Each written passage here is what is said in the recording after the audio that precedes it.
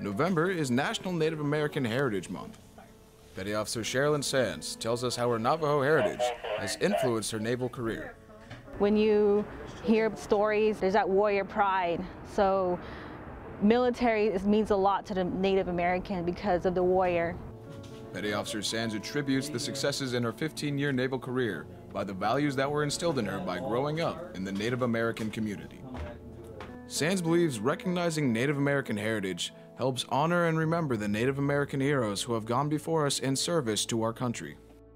How that plays into the military today and the Navy is we appreciate all the Native Americans that come into the military because we hold them higher than the people at home because they are the warriors. They're the ones that go up to the front line, or they're the ones that are doing this for our country.